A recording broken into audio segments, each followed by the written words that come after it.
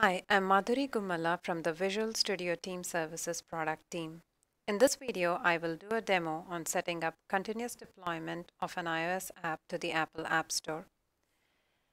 We recently published a new extension to the Visual Studio Team Services marketplace.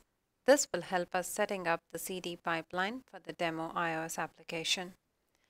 The extension provides two build release tasks.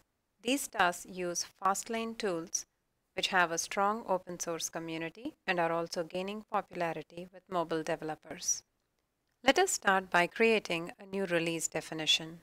I'm going to point my release definition to a CI build I have set up for a Xamarin iOS app. This could also be an Xcode iOS build.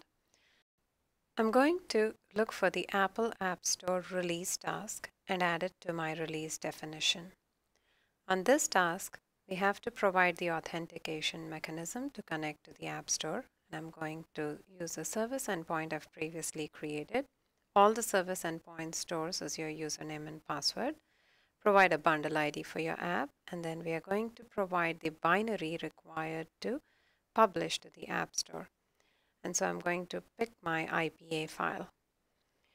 The release task supports uploading the IPA to test flight for beta testing. You can also specify some notes on what to test through a file. When uploading to production, you can optionally upload metadata and screenshots. The metadata and screenshots follow a pattern which is similar to the one you're seeing on the screen. You can see that I've provided some information, and there are some localized resources for Japanese and Vietnamese in addition to ENUS. If you use Fastlane, this structure will be very familiar since it is generated by Fastlane deliver init command.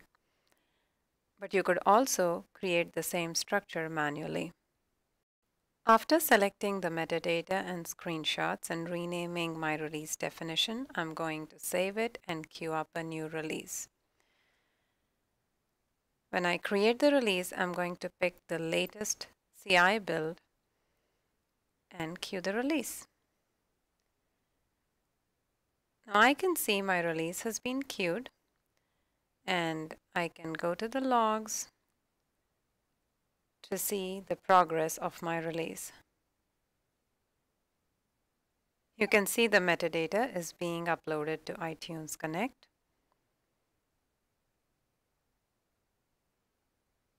The screenshots are also uploaded to iTunes.